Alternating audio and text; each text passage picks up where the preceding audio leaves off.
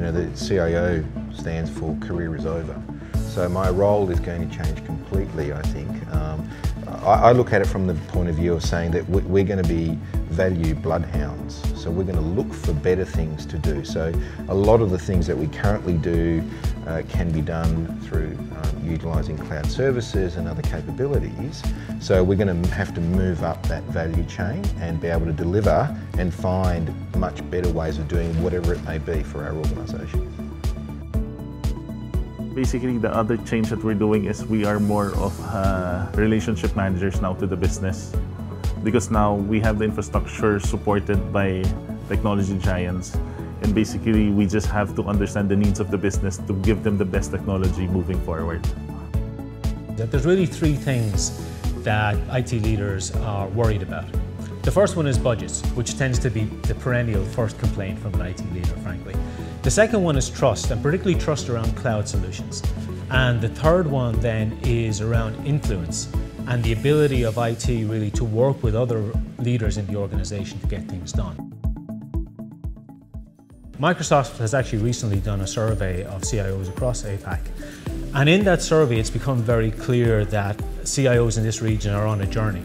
The priorities today really are around devices, around building hybrid IT infrastructure and so on. So when we ask the CIOs around the region what would they think their focus would be in 2-3 years' time, it shifts into mobility, big data, cloud, and really user experience and shaping experiences.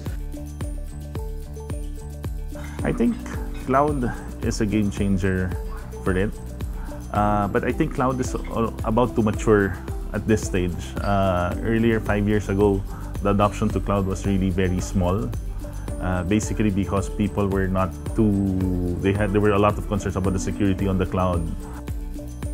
We are also seeking the facilities or tools to be able to analyze the data.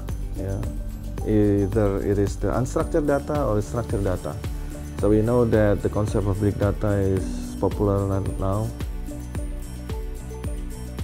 I think the shortest advice I can give is to embrace the world as it is today and as it's going to be. And from my perspective, and from our perspective, clearly that's a mobile-first, cloud-first world. So that means make your people mobile, enable them to work from wherever they are, and make that happen from the cloud. So from that perspective, my offer to my peers in the region is get interested.